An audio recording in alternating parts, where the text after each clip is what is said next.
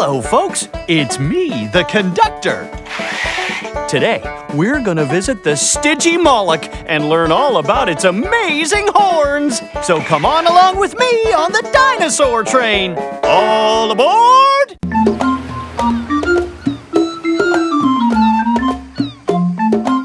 Hey, buddy, watch this. Hey, Tiny, watch this.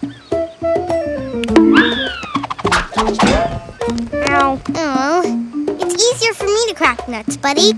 I've got this beak. You're so lucky you have a beak. I wish I had something pointy like a beak. Like horns or something. Hey, when I get older, maybe I'll grow some horns. Maybe. Hey, Mom. Do you know any dinosaurs who have horns? I know a family of dinosaurs called the Stygimolochs. They have lots of horns. Can we go visit them? Sure. We could take the dinosaur train and visit them. You could ask them all about their horns. Oh, boy! The dinosaur train!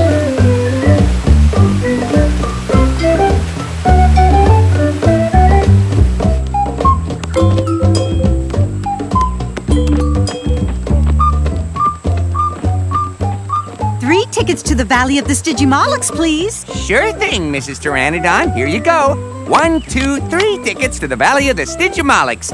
You're just in time. It's about to arrive.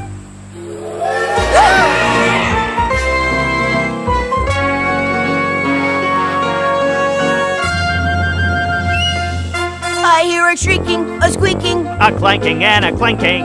Are you thinking what I'm thinking? It's chuffing and puffing. Woo, it's awesome sounding.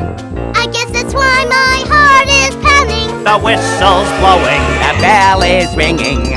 No wonder everyone is singing. All aboard! All aboard! Let's take a ride on the dinosaur train. Here she comes, right on time. The dinosaur train's coming down the line. It's full of every kind of dinosaur. And when we get on, there's gonna be 3 more. It's steaming and it's gleaming. Ooh, it's big and shiny. Hey! That rhymes with Tiny. All aboard! All aboard! Traveland Dan, Lumberland Road. She's humping and a pumping like a hurricane. Let's take a ride on the